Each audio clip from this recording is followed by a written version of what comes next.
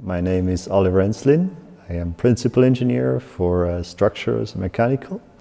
So I design all the parts that go in the aircraft, make a drawing of it, let it check, and then we send it to the workshop.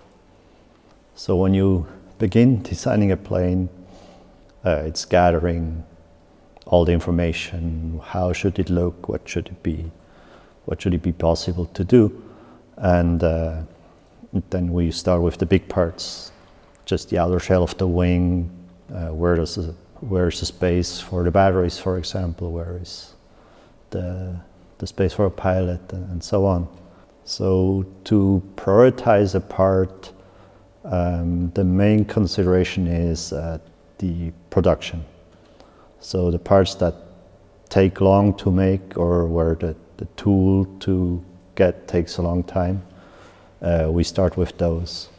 And also you start with the big parts because, yeah, those are the ones that probably dictate the smaller parts to fit. Most of the parts in a plane are actually designed by us. The whole wing, the fuselage. There's no other plane that looks like this, so we have to do it from scratch. I think the most interesting thing is the batteries that are in the wing. I've never done that, and it's a good challenge.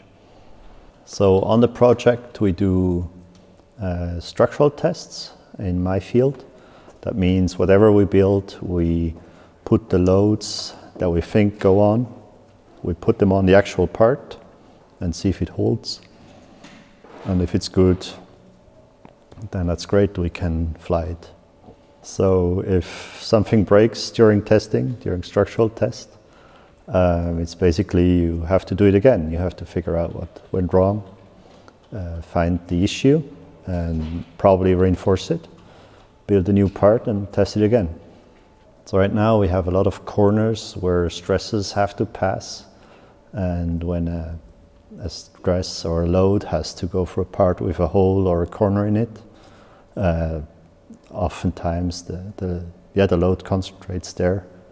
And right now we have some corners that don't hold up yet, so we're challenged to fix that. When I started here at Aeronefs, it was interesting. Like there was a little bit of a design, but not much, and I could start basically from new. The biggest challenge is to get the plane done. There's a lot of parts.